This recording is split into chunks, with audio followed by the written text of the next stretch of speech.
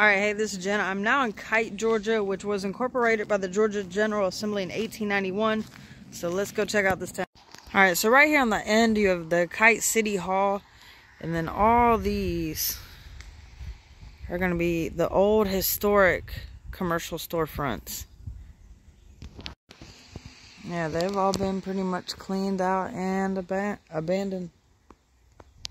I don't know. At least this middle grate on this one says John M. Johnson.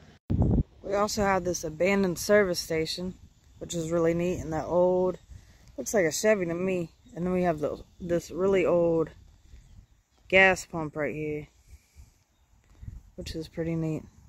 Oh, and across the street, you have the Kite post office. I'll get a closer up look at it, but it doesn't really have like an old price per gas or anything. Alright, so we also have the Kite Volunteer Fire Department, Kite City Hall, this other one, and then some more the historical storefronts. Alright, and then this right here is going to be the last of the historical storefronts, and that is going to be it for the town of Kite, Georgia. Alright, so I happened to run into a guy who works for City Hall down here, and he told me to come check this out. It's part of Beeline Springs, which was like a huge swimming pool. It's back here somewhere, the outline of it anyways. I'm going to go find that. This structure right here in the 1920s and 30s used to be like a bar type of place. And then later on, it was turned into just like a house.